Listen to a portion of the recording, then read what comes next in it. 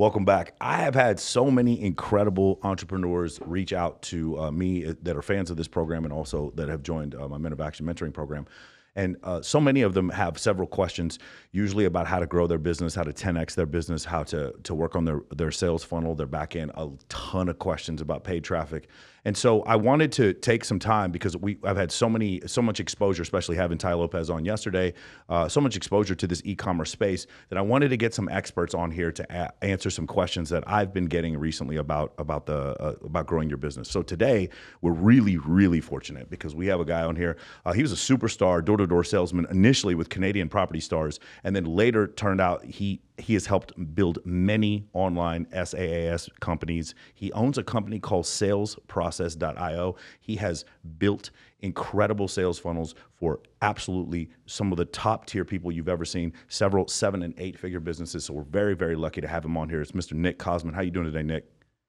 I'm good. Thank you for having me on. Of course, man. So yeah, my sales team is actually a huge fan of yours. They subscribe to your program, then they got me onto it, and this is something that I've always been really interested in because from my standpoint, you know, the idea of how the sales funnel worked was just something I just didn't understand very well. And it's something that I'm learning about more. I think a lot of people, they get into business and they think, well, I have a great idea and I'm just going to make money because this is a meritocracy, and it isn't. There's so many things that you have to do in order to get out to those leads that you want. So really fortunate for us to have you here. First thing I want to talk about, you were originally doing door-to-door sales. That seems like a pretty amazing transition, and you were very, very successful at it. Could you talk about that and then the transition from that into e-commerce? Sure. So I was studying applied physics at school. That was my university, and I had loans, right? So I had to pay for these loans somehow. And between third and fourth year, I somehow got involved in door-to-door sales just because I heard there was some money there and I was attracted to it. So I started knocking doors, learned sales, ingested all the sales material that I could, got to practice like 200 times a day. I became the top salesperson in that company within a month. And that built some confidence, that built up my capital. I was able to pay off my loans. And then from there, I started ingesting some business books and learning about entrepreneurship and building offers. And I started a few businesses. The first successful one was a door-to-door auto detailing business because I understood the door-to-door sales channel pretty well. I knew how to build teams and manage teams and whatnot. So I did a door-to-door auto detailing business that worked. Then I wanted something with more leverage. So I started building software. And so it was like an online tutoring business. We used software in the back end to help deliver the service.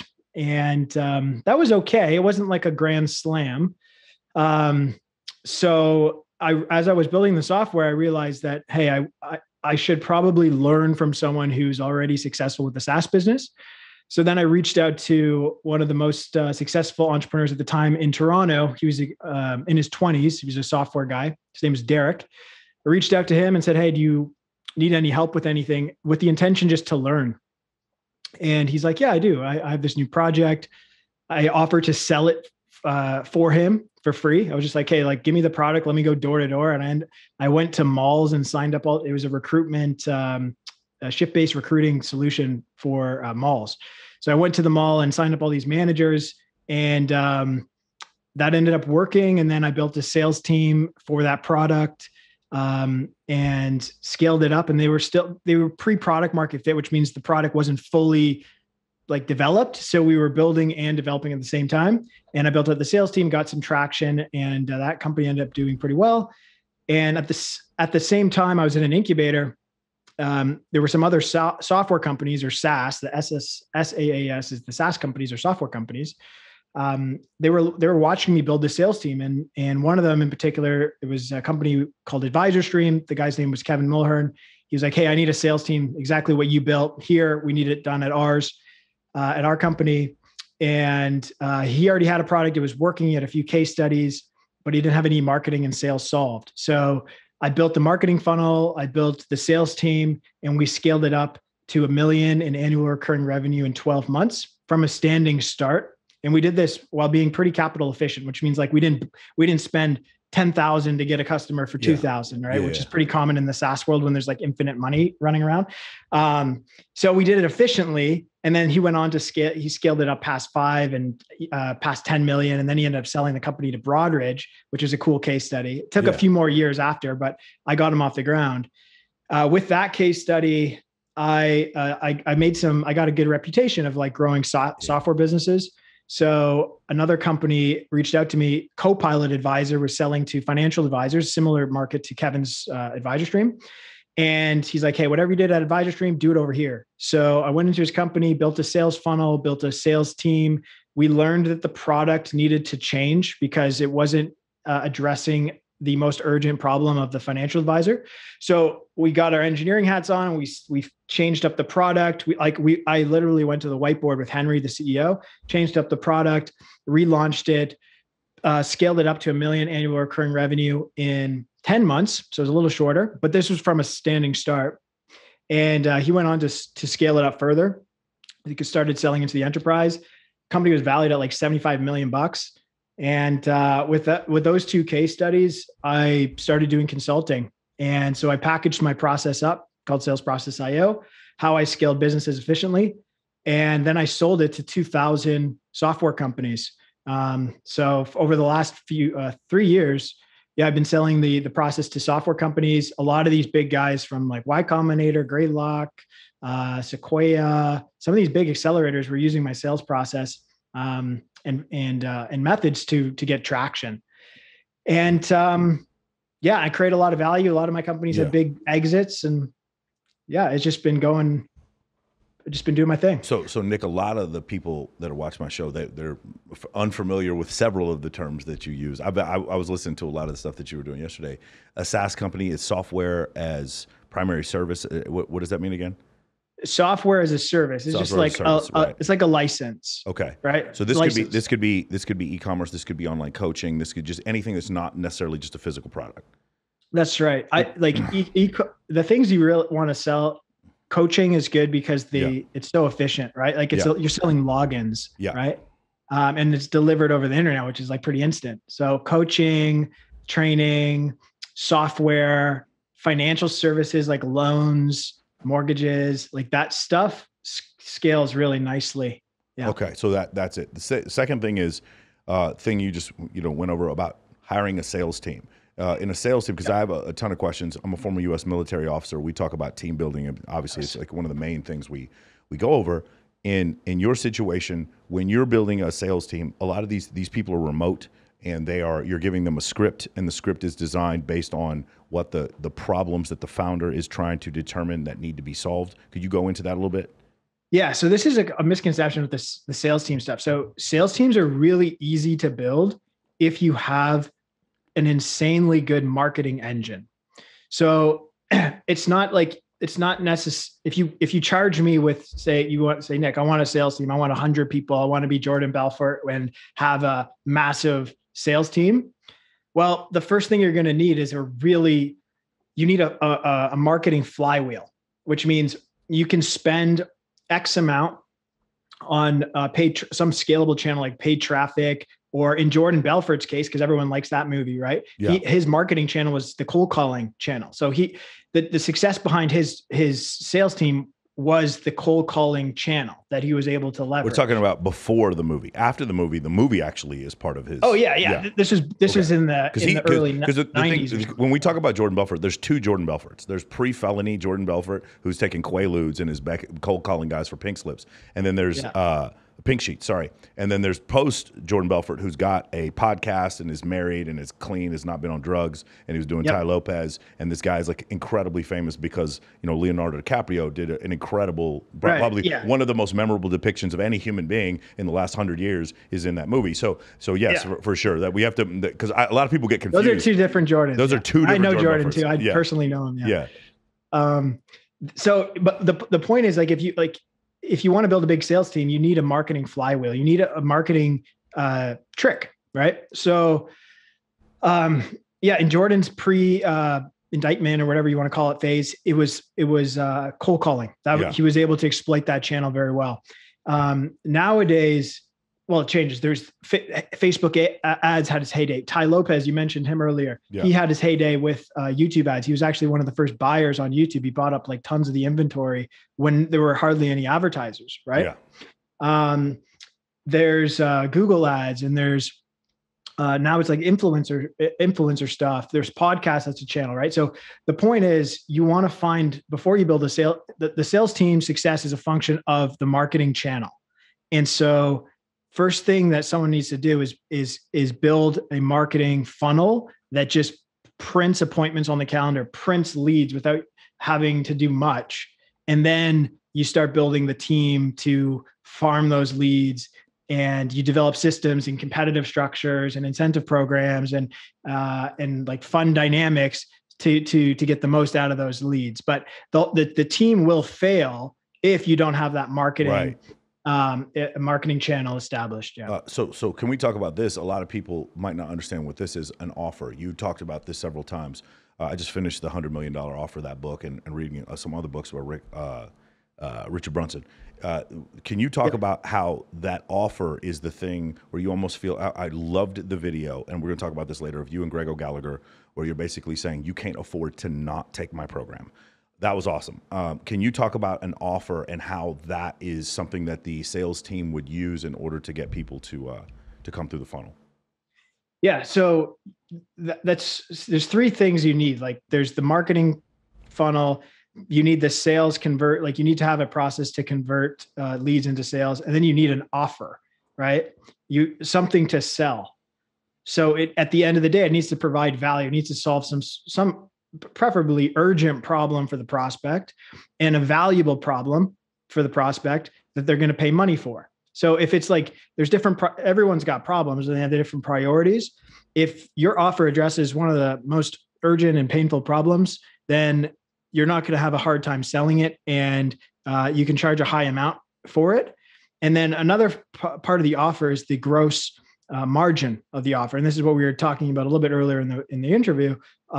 Some offers are more profitable than others. For example, SaaS and online programs and coaching and mortgages, those are all very, very profitable, because the cost to fulfill on them is like 10% or 15%. Whereas in like a service, if you're selling something for like 100K, maybe it's like $50,000 it costs you to fulfill it. Right. So that's a 50% gross margin. So you want something that's high ticket and very high gross margin, which means most of it is profit. And then you slap on a really good marketing channel and a sales conversion system, you're going to make a lot of money. You know, one thing you talked about, we have a module in MO Advanced that's literally called spending $48,000 to make $50,000. And it talks about what you said before. I knew this guy, you know, whenever he had a big client, it was bottle service. We'd go to the strip club. We do all this kind of stuff. And then the guy, like, you'd end up spending $9,000 and the guy would spend $10,000. And I'm like, why do we do all this? Like, we still got plane ticket. Like, why are we out here? And you brought up, it's really important, the bootstrapping aspect to it, and how important it is, how a lot of times you shouldn't take money even if you can, because it causes a certain level of urgency. I love this idea. We filmed our first product. It was $800. That's how much it cost me to build. I used to be a videographer, so I did all the stuff myself. And it was $800 for us for our production costs for the whole thing, and did almost 7 figures. And so I really, really liked this point that you brought up before, because I have some friends of mine. Actually, I'll tell you right now, I know somebody who tried to get Dan Bilzerian to film this program. It was $85,000, and I was like, why? And he's filming on like a Canon 7D or some garbage camera, and I was like, what are you doing? So I do like this concept of bootstrapping. Can you go into that a little bit more? Yeah. Okay. So we could define, so bootstrapping is essentially building a business without raising any money or taking on any debt, right? So doing it as lean as you possibly can, and then growing it efficiently. So one reason why you want to bootstrap is, well, first of all, it's hard to get financing if you're not don't have those skills. So it's easy. If you're just starting out, it's typically easier to bootstrap. Another reason why you want to is because you're forced to actually make the business work in the bootstrap when you have a lot of stress on when the environment's very, very stressful, you're forced to make stuff work, which means you're not building things that shouldn't be built because you can't afford to. You're not doing activities that shouldn't be done because you can't afford to. You don't have enough time. You're going to run out of money. I love right? that. Yeah. So with the bootstrap stress, it's like it makes sure that the thing should exist. And then if you're able to grow it bootstrapped, then you know that the product or service should probably exist, and you've actually solved an efficient way to distribute the solution. So I like bootstrapping and that to a certain point, and then when we know that it works, then we'll go raise money and like scale the crap out of it. But if you try to raise money too early, you don't get that pressure cooker sort of like diamond, right? You want a small, intense fire before you go and scale something, and you're only going to get that intense fire under pressure. And if you do that, you might get to the point where you don't need outside capital. That's true. Yeah. Like some businesses don't need outside capital. In winner take all markets though, like big opportunities. Like if you don't take capital, you're going to get some really savvy Silicon Valley guy that's going to come steal it and run it like those. So sometimes like time is a factor, but that's only certain types of businesses. Nick, were you always extroverted? Because I'm curious, because let's go back to the door-to-door sales thing. I know this is a question I get a lot from my clients because I do some performance coaching, and there's always this debate about being naturally extroverted and that making you better with sales or making deals, or better with women for that matter. Were you always naturally extroverted, or is this something that you taught yourself? I am what I need to be at the time. Got right. it. So like if I need to be extroverted, I'll be extroverted. If I need to be introverted and do writing or coding or something, then I'll force myself to do that. So I think it's just like, yeah, whatever you're doing, like you adapt to that activity. Right. Yeah. Nice. Yeah. I tell some of my clients that have a lot of trouble with coming out and being a little bit more expressive. I'm like, make up a person in your head, and that's the guy who's being more expressive. That's what you got to do, right? Because a lot of times that's the situation. Because you do come off as really well on camera. I thought it was really, really good. So I was always wondering, if you trained yourself to be like that, or if that was something that came natural to you. There's another thing that I'm really a huge fan of. We don't talk about it, we show it in my program. And you don't use the word irrefutable visual evidence. That's our term. You use testimonials, and I love whenever people show me Stripe accounts. I love when people are just like, you keep all your marketing over here, and then here's your theory. Here's how much money we made. See, this is my client. This is not me. I always say, this is my client. This is not me. Do you see how much money he made? And then you show irrefutable evidence of I love beating people. I know this might be not the term you use, but I love beating people over the head with irrefutable visual evidence. We don't talk about it. We be about it. More evidence, fewer words. More evidence, fewer words. That's what I try to tell people. Can you talk about this? Because you do go heavy into talking about testimonials and case studies. Yeah, absolutely. So one of the things that you like to get a marketing message to work, to influence, first you need a claim, right? That's desirable for the prospect, right? So that's the one dimension. The claim needs to be desirable. And the second dimension is they need to believe you, right? So you could have you can have a desirable claim, but they don't believe you. It's not going to work. You can have something where they believe you, but it's not desirable. It's not going to work. So you need those two things. And so the fastest way to get to cause that believability is to just show proof or testimony. Do you have the problem, the believability thing? Do you ever have, we'll use Greg as a great example, Greg O'Gallagher. I don't know if you saw the video he just recently did with More Plates, More Dates, where they were going over his blood work to try to see if he was on sauce, if he was taking steroids, right? Yeah. And by the way, it's clickbait. He doesn't. Like, I'm sorry to give you guys the spoiler, because it makes it seem like Derek is going to call him out. He doesn't call him out at the end of it, but I thought it was fantastic. Greg's my best friend. I've known him for years. Yeah. And he doesn't do any of that. He's strong as shit. Yeah. I don't know how, I just know about him through Brandon Carter, who's one of my buddies. So watching that, now you said the believability. How does Greg, so I have a similar problem. If you see my IG, I have this issue where I'll throw these events and there'll be like 50 girls at my birthday party, and they're like, you paid them all. And I'm like, I didn't pay a single girl. Not only did I not pay them, I tag them in the videos. You can message every single one of them. I didn't pay anybody to come to my shit. I just throw incredible social circle events.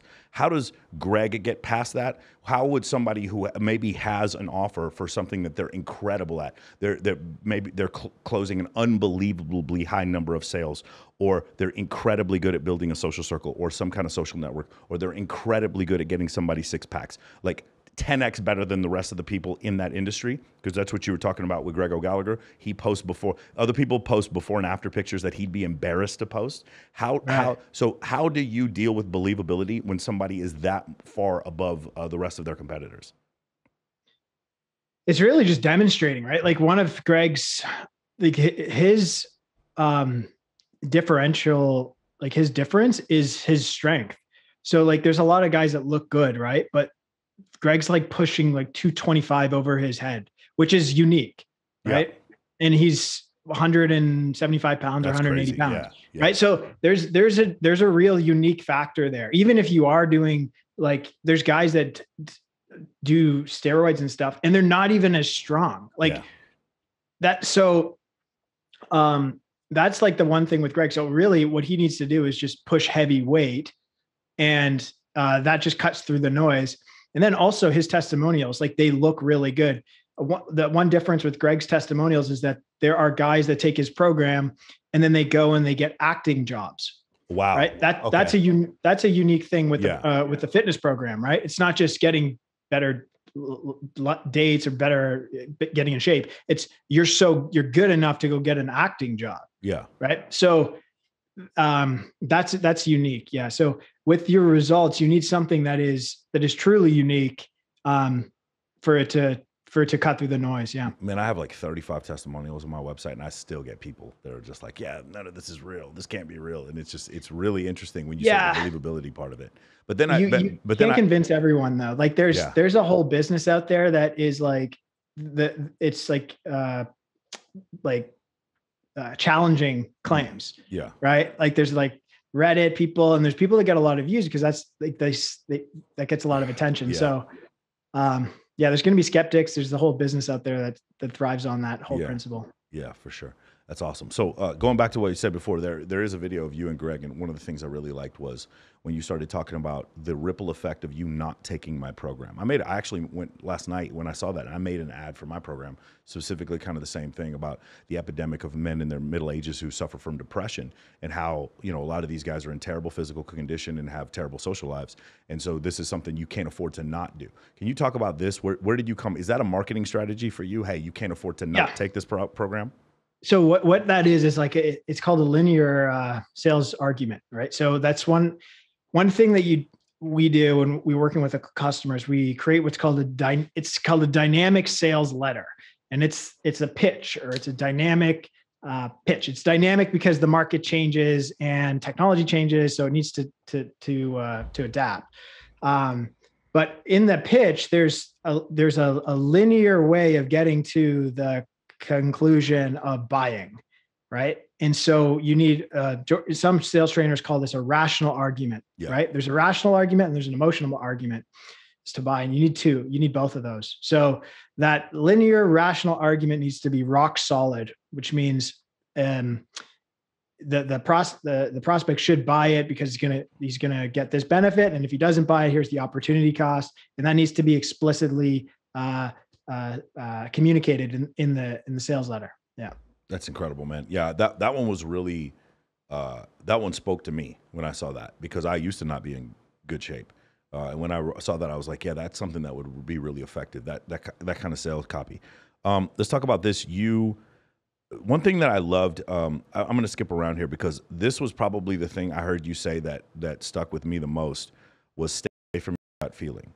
I tell a lot of people, the first year you're in my program, zero creativity.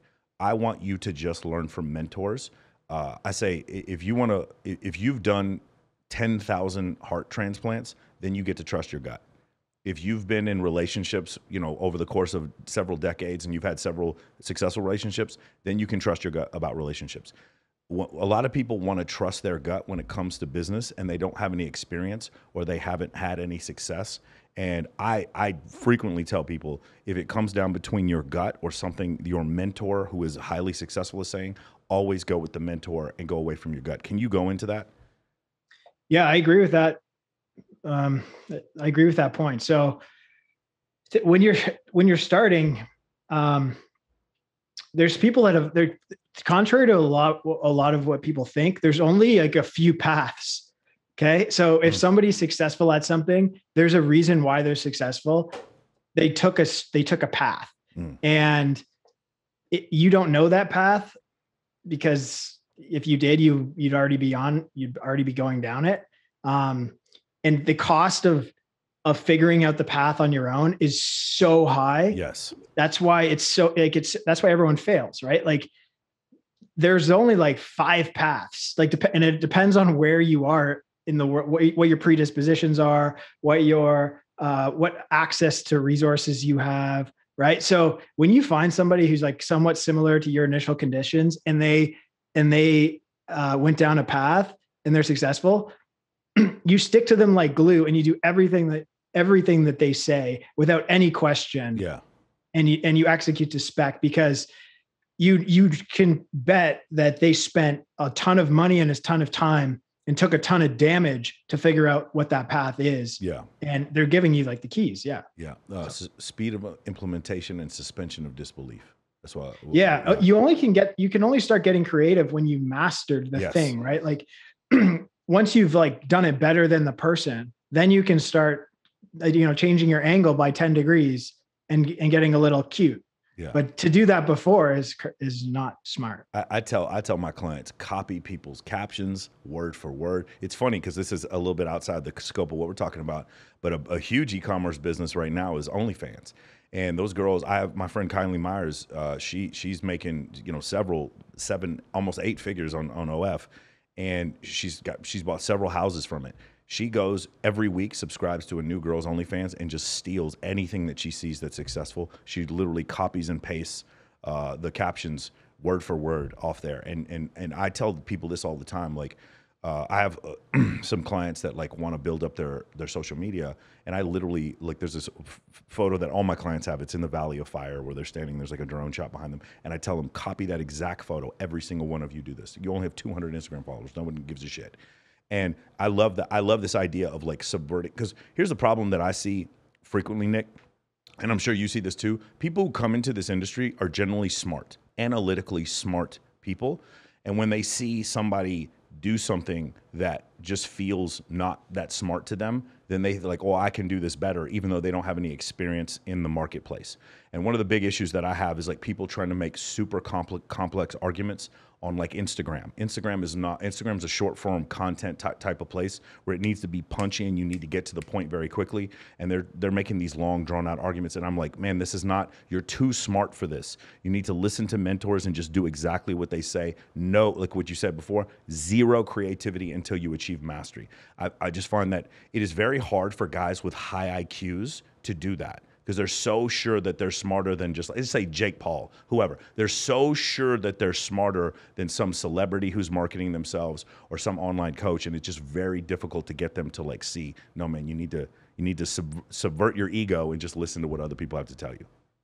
Yeah. I would argue that the people that you think are not smart, or like one would think are not smart, are actually smarter. Oh, hell yeah. Because they're smart enough to realize that they need to communicate differently on the platform. Yeah. One example is Tai Lopez, right?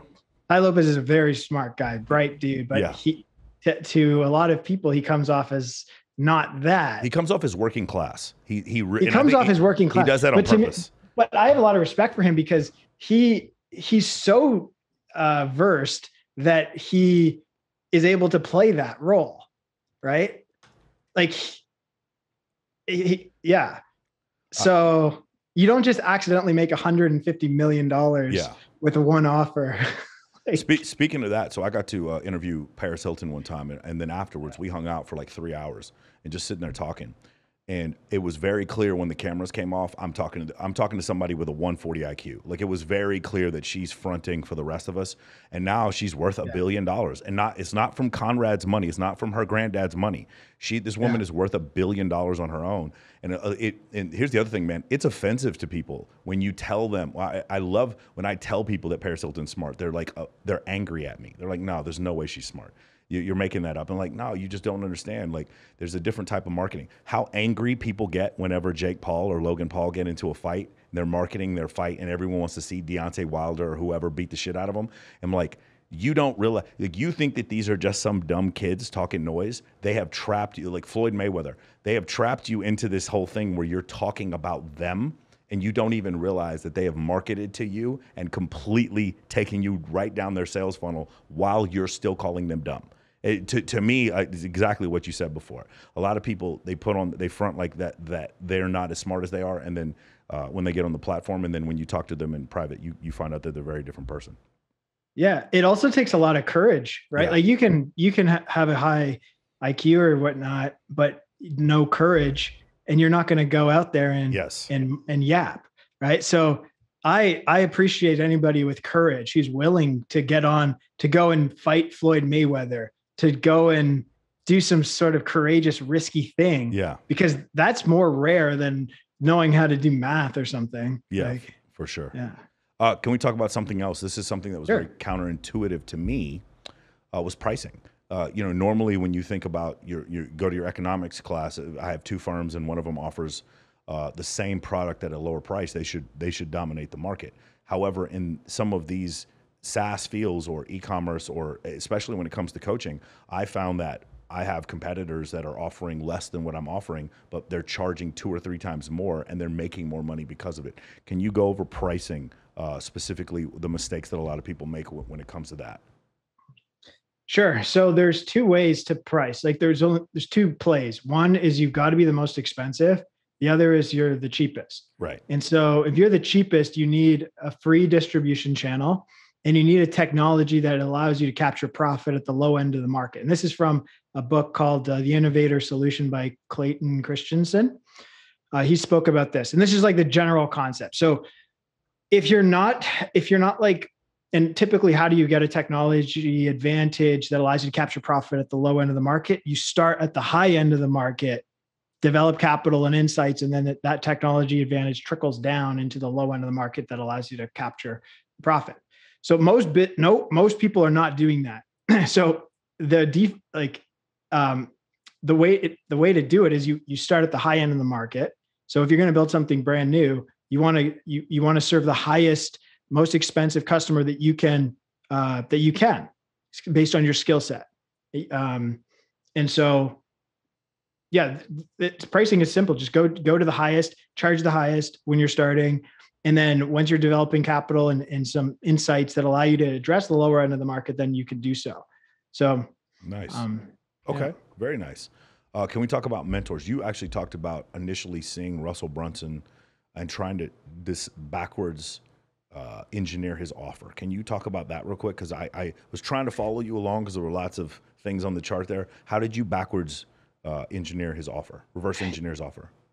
Yeah. So I came from a world where, like, you would raise a lot of money, and then you would build a software business, and then you would like struggle to get customers, and you'd use your network, and it would cost, like, it was all LTV over CAC, which is like the lifetime value divided by the cost per acquisition. That's like the key metric. And it was like generally challenging for these businesses to get customers without raising a ton of money. And then Russell Brunson comes along, and he gets to like 100 million annual recurring revenue without any financing. And it's a SaaS business, and it's hyper profitable. And so when I came across that, I was like, why isn't everyone in my industry like trying to backwards engineer that? Because that's an anomaly. And so I stopped everything and just got into basically the mechanics of what he was doing. And then I took that, it's long form dynamic sales letters. I took that and I applied it to the software world, and that's how we created some value. So yeah, I when I saw it, I just I just had to investigate. Yeah. What were the things that you discovered that maybe somebody else wouldn't have seen? When I reverse engineered the process. Exactly. Yeah. Okay. So this is the underlying principle of sales process IO. It's the marketing is solved by dynamic sales letter. Okay. So the dynamic sales letter is it's essentially Expert Secrets is Russell's book, which is a sales letter. Yes. It's not dynamic because it's a book, but if you put it in a Word document, it could be dynamic. You could change it if you wanted to, right? So that was the thing that propelled the business. It was a long form sales letter that it was so good that it went, and it was so useful that it went viral. And so when a marketing piece goes viral, it drops the cost of a lead down to almost zero. Wow. Okay. Right. So that mechanism is so powerful because you can spend a little bit of money on paid ads, right? And instead of having this non-viral marketing asset, just you're spending money and you're getting like this 1 to 1.2x ratio or return, you can have this viral asset that you ship out into the world and you get unlimited leads, and then you build as fast as you can to fulfill on the demand created from that marketing asset. So to me, that was like way better than the other way. Yeah. And so I started going deep into sales letter mechanics, and that's where I'm at. Yeah. Wow. So this has been explained to me in a different way, but hearing it from you now, I totally understand, because my sales team is trying to explain this to me, where we'll have a sales letter and it's for one specific niche that we're marketing to. So for me as a performance coach, I have one niche that is fitness, one niche that is business, one niche that is networking, and one niche that is dating. These are different niches in my business, and it's a similar sales letter, but different ones for those different people. That now the way you explain it makes a lot more sense to me. Let's talk about this. Mentors. Who are your mentors? Who are some of the people that you've had come in? Some that we have maybe never heard, we've never heard of before. Some that we have. Yeah. So my first mentor he taught me sales when I was 20, and he was one of them, like a millionaire in Canada. They're not as common as in the States. It's a little harder to do it in Canada. So when you come across one, like you stick to them. So I learned from Ben. He operated a big door-to-door sales company. That was awesome. I learned from Derek, who built a software business. I read all Russell Brunson, Grant Cardone, Eugene Schwartz. Okay. The Barron letters. Like I read a lot of books, did some coaching programs as well. I joined Sam Ovens' program. He taught me, Sam's really good at the habits and the discipline stuff. Yeah. So I picked up some of that. Yeah. Were there any paradigm shifting books for you that you read?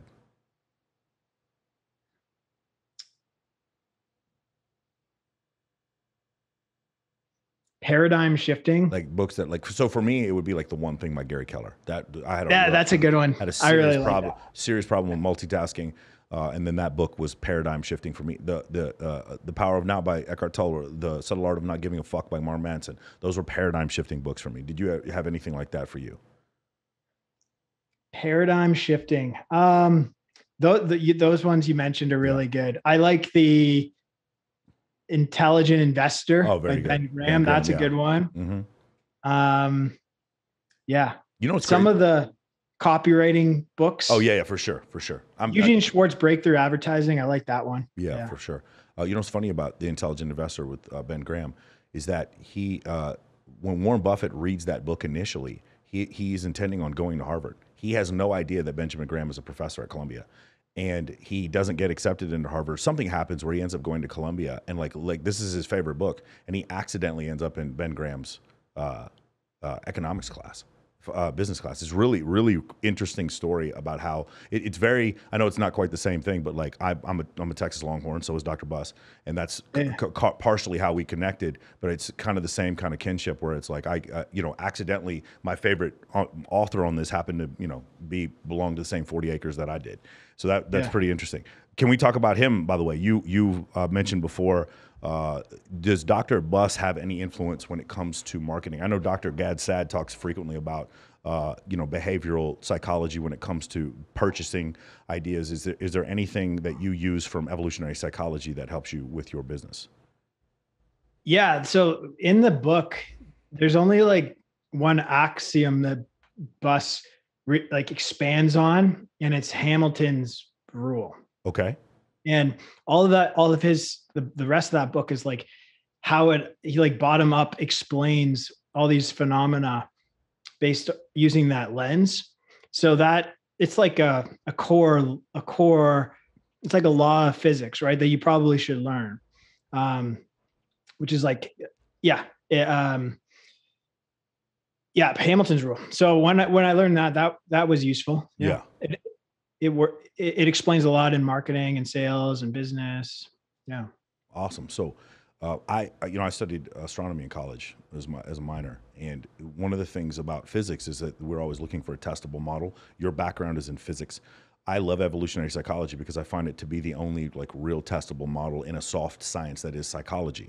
They go back, there's a 37 culture study, which shows that, it's pretty ubiquitous what men and women look for as far as attraction, as far as mating is concerned, and how status works amongst different species.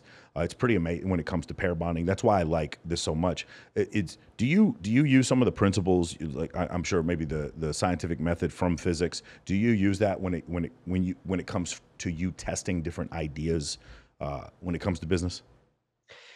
Yeah. So the physics stuff is really useful because it's not so much actual doing physics on business and stuff. It's the way that you solve problems, and the way that you solve them in applied physics is you look at the underlying, like what's the root cause effect relationship. Like you go all the way down to the bottom, and you figure out like what's the one thing you got to do or to get the result that you want. And it could be very counterintuitive. Yeah. But if you did your work properly, then it's right. And then so you can execute with rigor and zeal, right? And that's the benefit. It's not so much the physics stuff, it's how you solve problems in physics. And so something might be counterintuitive and you go again, and it's everyone saying, don't do it. But if you go deep enough and you do the work properly and your assumptions are right, then it'll give you confidence to go and pursue a direction only based on the work that you did. Yeah. So in that sense, it's really useful. I use it in business. Yeah. You know what I love is from statistics is the central limit theorem, whereas n approaches infinity, your returns start to look like a normal distribution. And I only have one life to live, right? But Ben Graham had his life to live, and so did Warren Buffett, and so does Ray Dalio, and so does Elon Musk. And I can read all of their biographies, and I can use their experiences to help me. Same thing when I listen to you, or if you listen to Russell Brunson or other people who've gone through different iterations of their business. You can use their experience to help you grow as a person, rather than you touching the stove and figuring out that it's hot on your own. So I think that's a really massive advantage to having mentors and being able to read books in order to learn a bunch of that stuff. This is something you talked about before. From a scientific standpoint, if we have the scientific method is to have a hypothesis and to constantly be trying to disprove your own hypothesis. You talked about following the wrong people. I love this video that you made. Can you expound on that? How you were following a guy, then you saw that maybe he wasn't as successful as you thought he was, and how maybe that was a shift in paradigm for you. Yeah. So if you follow, if you follow the wrong person, it can be super costly. Like it could even be fatal. Yeah. So it's important to, it's not an accident that someone does well. Like they have a certain set of things that they did. It's really nuanced. And also you can't just pick it up from a book to either. Like you need books and that stuff, but you also need the mentorship, because if anyone's ever written a book, is it you've probably done some writing, right? Like it's so hard to get everything on everything down. The amount of energy required to get even a simple concept down, never mind your whole what you did to get where you are, is so much energy that no one's really going to do that. Like Warren Buffett could write a book, but it's probably 0.001% of what you need to do. Yeah. Because it's so nuanced. So, and it takes so much energy to write it. So I think one of the only ways is to learn is to follow somebody and stick to them like glue once you find the guy. And if you find the right guy, you're going to accelerate really, really fast. And if you follow the wrong guy, you're just going to stay put, or you're not going to. What are some of the things we're going to see when we're following the wrong guy versus following the right guy? When you follow the wrong guy, it's hard. It's too hard, right? Like you're doing it, but you're not. I'll contrast it to when you follow the right guy, it's easy. And you're like, where were you 10 years ago? Right. Like, why wasn't I doing this 10 years ago? So when you follow the right guy, things work, things are easy, and it's usually exponential growth. Got it. That's awesome. That's a really good litmus to look for right there. Average versus superstar. I also like this video. There were certain things when you talked about having sales associates. What are some of the, and it seemed to be in every one of these cases, it was a mindset that caused someone to be a superstar versus average. Can you talk about that? Yeah, there's a few things that make superstars superstars.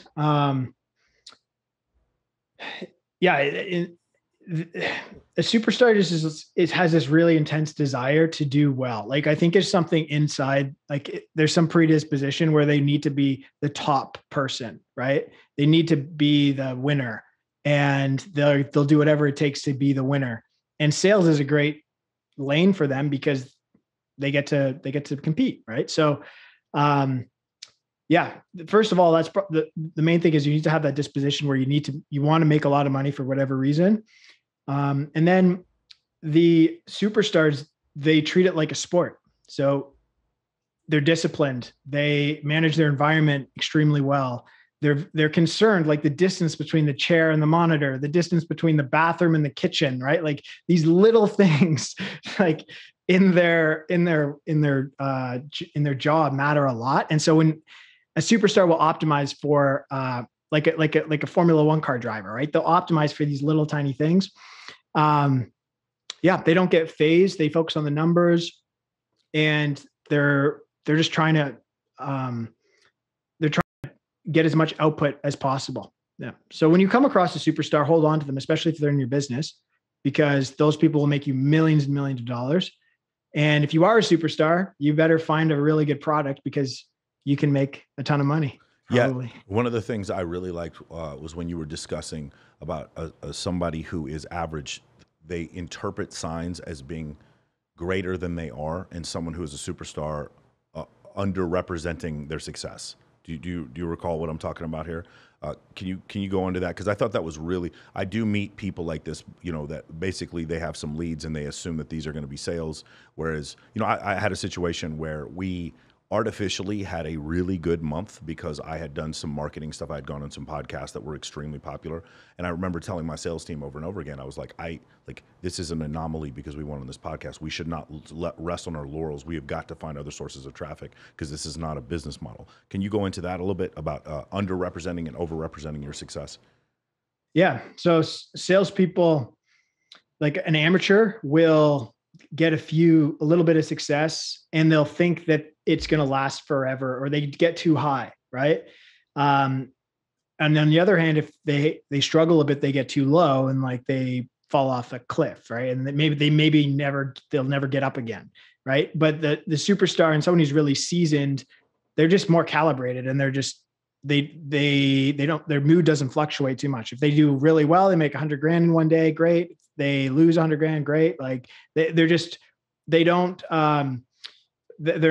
use wishful thinking, and they're just more even keeled. Right. Yeah. And this comes with experience. Yeah. I come from the financial community. I work for a stock option brokerage, and I work for a small hedge fund. And I find the same thing to be the case with traders. I've seen guys down 7 figures in a day before, and they just go to lunch like every other day because they realize, hey, this is just, they don't even there's no woe is me. There's no pity, no whatever. It takes a certain type of individual to do that. Also, I live in Las Vegas, and I meet some guys who are, professional sports bettors. And these guys are the same. Like there's this similar mindset. Now with them, I think the math doesn't work in their favor. That's personally my opinion. But it's just really interesting when I deal with individuals like that. It's almost like their amygdala doesn't work properly when they're taking massive risk. I've done that, like with portfolios and working with some of these funds and even trading my own money. Yeah. Like it's up and down. Like it takes, I think, 2 years to get completely blunted. Desensitized. Yeah. Yeah. Yeah.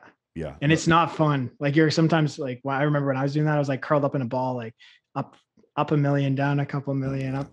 I remember the first time I was down 600 grand in a day during the Corona crash. And I was just calling my mom, and she's like, no, everything's fine. Don't worry about it. Everything's cool. And I'm just like calling mentors and trying to figure out, what to do. And everything kind of like, I look back on it now and I'm like, it was a very expensive lesson to learn, but I'm glad I learned it. And you're right. You do kind of get desensitized to it. I liken it to when you join the military, especially if you're in the infantry. They put you behind this berm and they start firing live ammunition at you. So you can hear what it's like to hear live bullets being fired at you, knowing full well that if you stick your head up, you could die. And you do that after a while. The first time you do it, your heart rate's in the 150s, then it's 130s, then like the third or fourth time, it's in the 100s. And then finally by the last time, like you look at your sergeant and he's just like, he's almost asleep. He doesn't care at all. Like you're so immersed in it and so desensitized to it. And that's again why like rule number 3 in the Men of Action program is abundance is almost always the answer.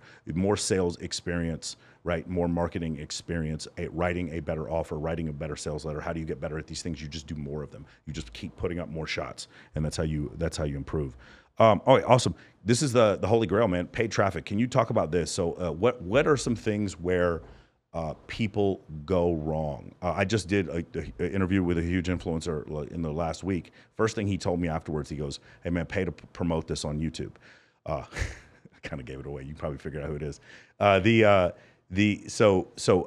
Can you talk about where people go right and people go wrong when it comes to paid traffic? Yeah. Okay. So first of all, paid traffic used to be a lot easier. Yeah. Because of the platforms, they were still like in their infancy and they're getting adoption. But there were still advertisers and businesses that were not fully using the online media. So there was an opportunity for young marketers or like early businesses to capture the inefficiencies there. And first of all, they're the best platforms ever because you can target based on like region, and you can be very specific with the targeting. And that technology hasn't existed before. Like there's other media, there's radio, there's TV, right? Like this is super targeted. You can reach, if you want to reach somebody in India tomorrow, you could do that with a credit card. So it's important and it's really powerful. But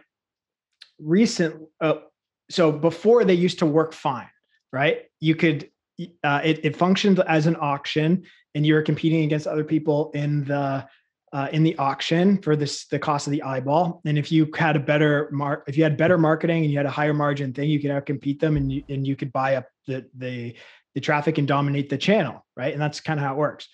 So there was a wrench thrown in 2020. First of all, there was new privacy rules that were implemented and restrictions, like the way that some of the platforms were collecting data. They weren't allowed to collect data in the same way. So they had to like re-engineer the whole thing. And that was like a year and a half of challenging times for paid media buyers. So that's one thing. So you have to figure out how to buy using these new privacy rules. And keep in mind, I think the platforms are fine. The Facebooks, the Googles, the Twitters, the TikToks, they're fine. Like they're still I wouldn't worry about the privacy stuff because the lattice that they have is so developed that they're just probably not going to show you every little thing like they used to. But you can bet your bottom dollar that it is still accurate. One thing that's happening now is that there's something called differential pricing. So if your offer's if you're spending too much money and you're signaling that you're doing too well, then you'll start competing with yourself at the marketing level, right? So the platforms, they're optimizing for their profit, right? And if they're like, okay, well, this guy's spending $200,000 a month or $1 million a month, and he's still spending it and he's spending more, well, that signals that there's margin to be had there, and we're going to up the prices only relative to this buyer because we know that he can afford it.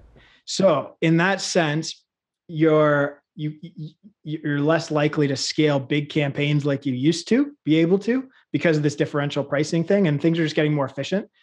So what's the solution to that? You need a long form viral sales letter, because or this is the ad, the sales letter is the ad, right? Same thing.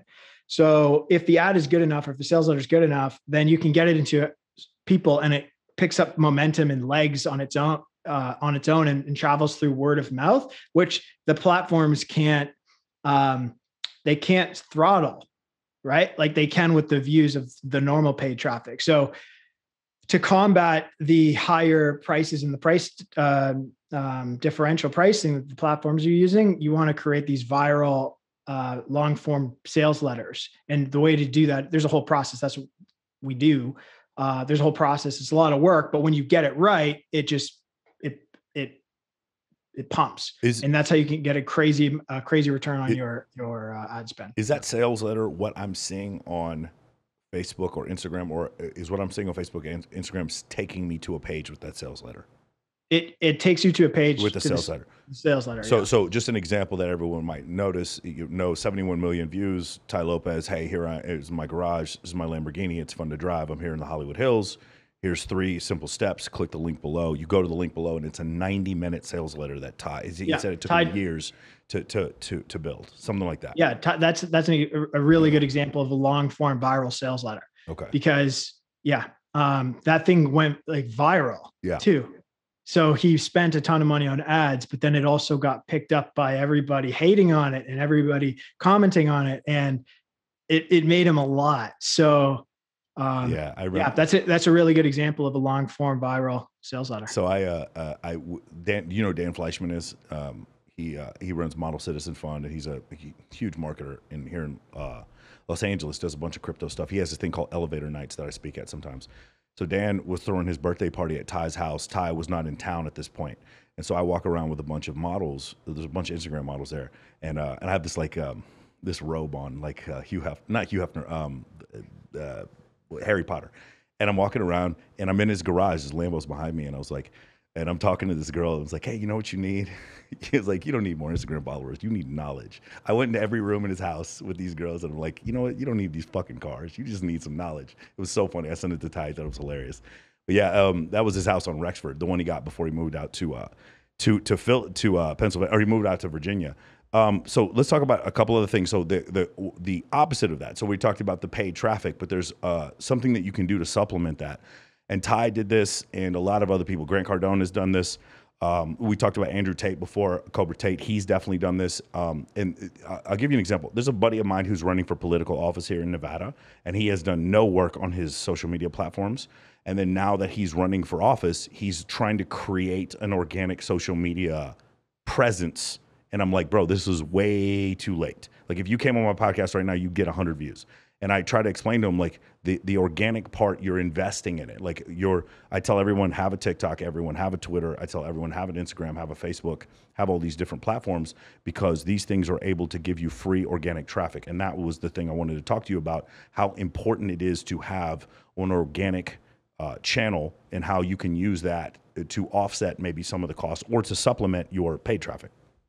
Yeah. So what it looks like is it's like an umbrella, right? So typically there's one thing that that launches you to a point where you get all these views and you do it profitably. And that's like in Ty's instance, there's the 67-step thing with the long form sales letter. Yeah. So that enabled him to spend millions of dollars on ads and do it profitably, and then build like this big social following from that initial launch.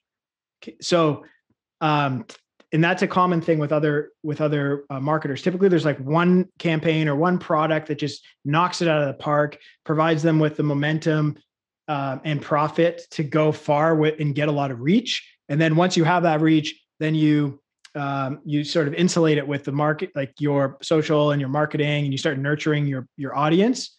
But to get the audience in the first place, like there needs to be something spectacular to start, right?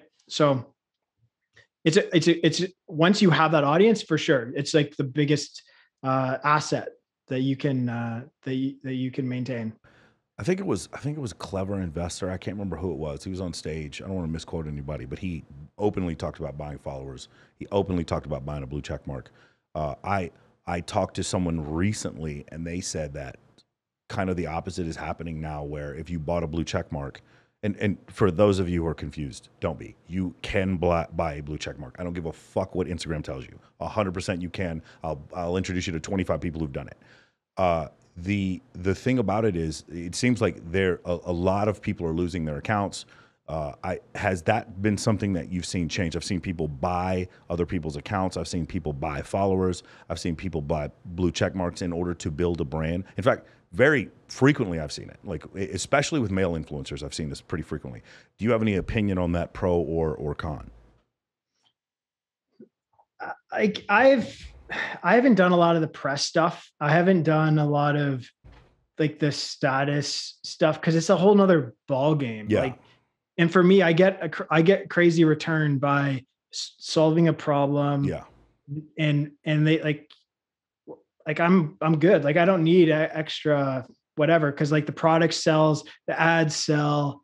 Maybe the blue check mark will help a little bit. I haven't really pursued it. I actually hired a guy to write some articles, and it just was the worst thing ever. He was like a friend of a friend, and he's like, yeah, like you need press. I was like, okay. And then I do the press, and then there's another piece that's saying, hey, this guy paid for press. I'm like, oh, this is just a big, like, yeah, it was just not worth it. Especially if you have something that's good. Yeah.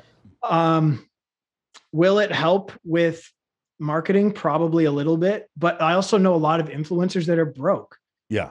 Right? Like they're blue check mark and they're doing all this stuff, but they're like broke. So I advise my clients to focus on solving a problem for their customers and writing banger sales letters that when they go out into the market, they just print money. So yeah, I'm probably not the best guy to talk about blue check marks because I don't know. I've had success without them. Beautiful, beautiful. And then you also talked about using, I guess maybe micro influencers in order to using their brands or their channels in order to market your product.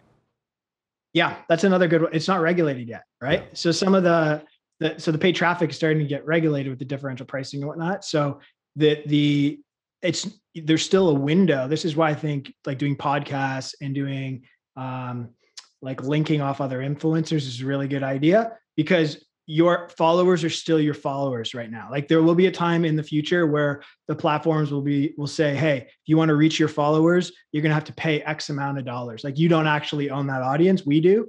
Right. So right now that point is not here, but it's probably going to be here in the next few years. So there's a window to exploit this early phase of the channel. Yeah. Got it. What do you think, if you were going to go back and say, somebody wants to start a business like this, what do you think is the most important thing that they need to know? Where are some of the pitfalls that you see when somebody starts a business like this? Spending too much money up front, hiring the wrong people, listening to the wrong people. What are some of the pitfalls you see? Like a business, what type of business? So in this case, we'll just talk about SaaS businesses. Somebody wants to get into this space. They haven't even discovered your business yet. What are some of the things that you regularly, like I'll tell you, for me, the one that spoke to me the most was I follow my gut. I tell my friends all the time, you want, like, a great way to be broken alone is to follow your gut.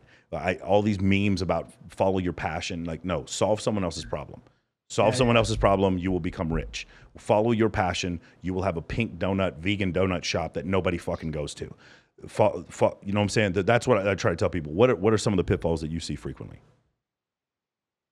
The pitfall, like why people fail? Yeah, it's because they're not good marketers. That's the thing. Because like with good marketing, this is one of the key concepts that I talk about. There's an interdependence between marketing, sales, and product. So if you can do marketing, even if you have no product at all and you suck at sales, you'll eventually solve sales, and then you'll get enough awareness from the market that you'll eventually learn of a painful problem and then build it. So the solution to product, as counterintuitive as this may sound, is marketing. The solution to sales is marketing. So the highest leverage activity that one can do, especially a founder, is learn how to effectively market. Nice. Okay. Yes, that makes sense. I want to ask you this also, because I saw there's videos you hanging out in the Lambo and walking around with no shirt on with Greg. How do you balance your social life and your business life? You see, I mean, you talked about being a top performer versus an average person. I know some of these people are obsessed. They have no social life like that. It is nothing but making money. Is this a balance that you struggle with, or is this something you've learned later on, or do you have a balance when it comes to that? So that's a really good question. You don't have a balance when you're building up stuff. Like you're completely immersed in whatever you're doing. You need 3 to 4 years of like complete and utter just disciplined work and no social to really do something like noteworthy and make a lot of money. So the answer is it depends where you are in your journey, right? Like once you get that first like thing under your belt, then you operate in seasons. So you work for 6, 8 months, or maybe you work for a year, and then you go take a year off, right? Or you work for 2 years and then you go take a year off. And so, yeah, like some of that stuff, it's like I took a year and a half off, but I worked for 10 years. Yeah. So yeah. Just I gave up like when I was 20, like I gave up. I didn't go out drinking. I didn't do any of that stuff. Like just utter obsession for like the first couple of years. Yeah. Yeah. Got it. Is there a new piece of technology that you're excited about? I know when initially you started being able to do retargeting on some of these platforms, that was a huge thing that a lot of marketers were excited about. And I know some of that has been peeled back because of the problems that Facebook has had, the legal problems that Facebook has had. Is there something that you're looking forward to in the future as far as marketing is concerned, some piece of technology or some new idea that people aren't exploiting? I think, well, the new idea is the dynamic sales letter. Okay. And that's this. And because I've been at this for so long, I've worked with so many customers, and the thing that kept the highest leverage thing I could help them do is create their pitch, their dynamic pitch. I think that with the new, there's a lot of stress on the population, right? With the currency stuff, with high inflation, and what that is doing is it's putting a lot of pressure on businesses to be as lean and as useful as possible. So businesses are going to collapse down to their core offer, the one thing that they're good at. This is what happens in like recessions. They're going to be focusing on that one thing, and they're going to cut all the unnecessary stuff. So I don't believe that there's going to be a requirement for 100-person, 200-person sales teams. There's not going to be a requirement for 50-person marketing teams. I think that the most efficient state is going to be a superstar marketer who can write bangers. Even at a big company, you just need one guy or girl who can write bangers, who can leverage some of this tech, because you can reach millions of people, right? I did it, you did it I did it from an apartment, right? Like there's people that can reach millions of people from wherever. And then at the sales level, you're going to be using videos and processes to be super efficient. So I think everything is going to get really efficient, and that's what happens if you print a bunch of money and you have high inflation. Like the businesses are still going to be profitable. They're just adapting by exploiting and inventing new tech, and I think that's where it's going to go. Yeah. It seems, and just tell me if this is the impression you get, like no matter what you find as an inefficiency. So like you mentioned Ty Lopez with the YouTube ads, and previous, I know a lot of guys who are doing a lot of Facebook ads. And then you said the pricing changes based on how successful you are there. It feels like wherever you find alpha in this market, eventually someone comes to catch you and you have to continue to pivot. Does that seem accurate? Yep, that's right. Yeah, it's awesome. All right, very cool. That's a good way to put it. Yeah. Yep. Could you go, if you went back to the beginning of your journey and you could tell yourself a few things, what would you go back and tell yourself? What would I tell myself?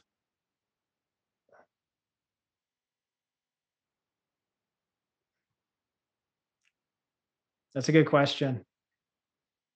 I'd probably would, when something's like working, push it really hard. Got it. Because I did when something's working, push it really, really hard. That's what I would tell before you myself. have to pivot, right? If you Yeah. 10x'd whatever the thing is while it was working, definitely that makes a lot of sense. Yeah. And like if it's because it does take a long time to get the stars to align and to get something working. And so when it does work, then you push it until you cannot push it anymore. Yeah.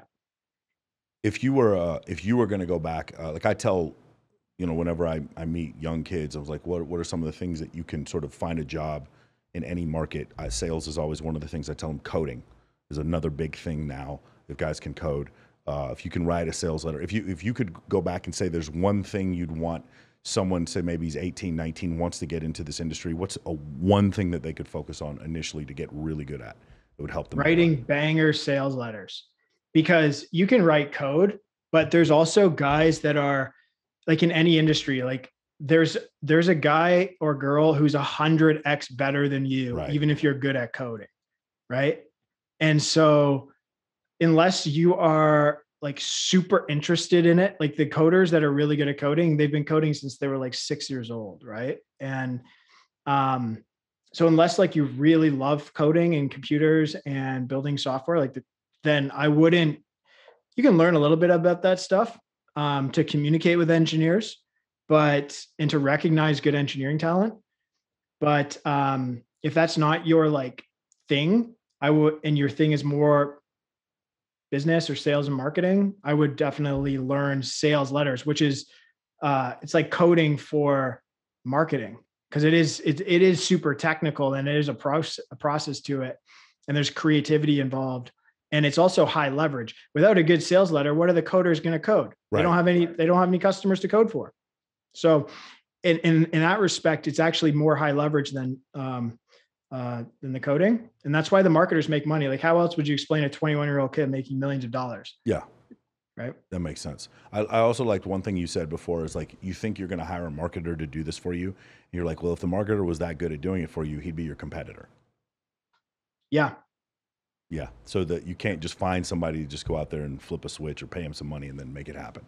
Right. Yeah. And that's one thing that we have an offer that's become a growth consultant. And a growth consultant is essentially a marketer that goes into a company, writes a dynamic sales letter, solves the marketing, scales up the business, and gets a case study. And so that's where it's going. That's where if you're looking for something to do and you want something high leverage and that pays really well, learn those skills, work with the company because they need you more than they need air right now, and create a crazy amount of value on their dime, because you can test with a product that already exists.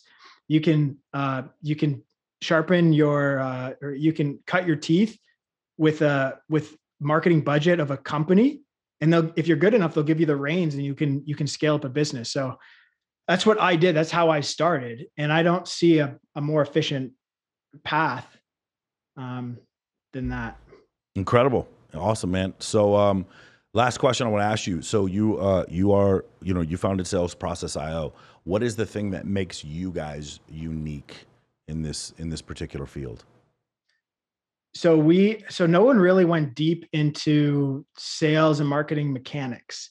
So my background was like, I went deep into, like, I studied applied physics, right? And you learn about motion, and you learn about atoms and all this other stuff. Like, there's domains where people went really deep, right?